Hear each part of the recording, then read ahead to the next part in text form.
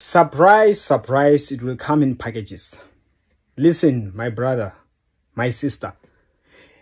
Elisha in the book of 2 Kings chapter 4, with the Shunammite woman, he just simply asked Gehazi, what can be done for this woman? What in need? What is it that she needs? And he was like, she does not have a son.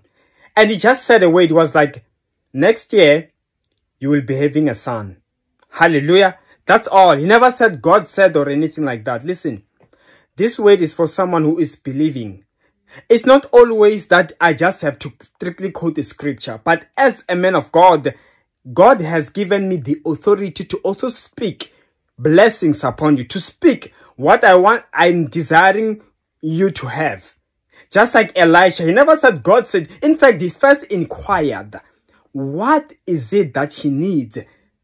What is it that I can do? He felt like doing something, but he did not know what. To show that it was not a word from God. If it was a word from God, God would have told him, Elisha, do this for this woman. But he was like, no, I feel like let something happen. And he knew that he's capable. Even unto you.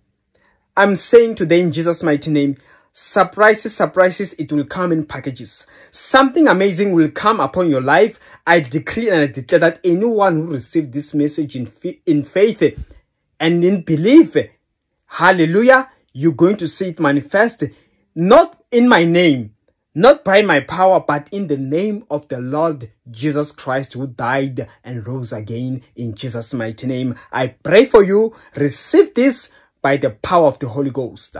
Amen. Praise the Lord. And if you want to get hold of me, check the description of the video below.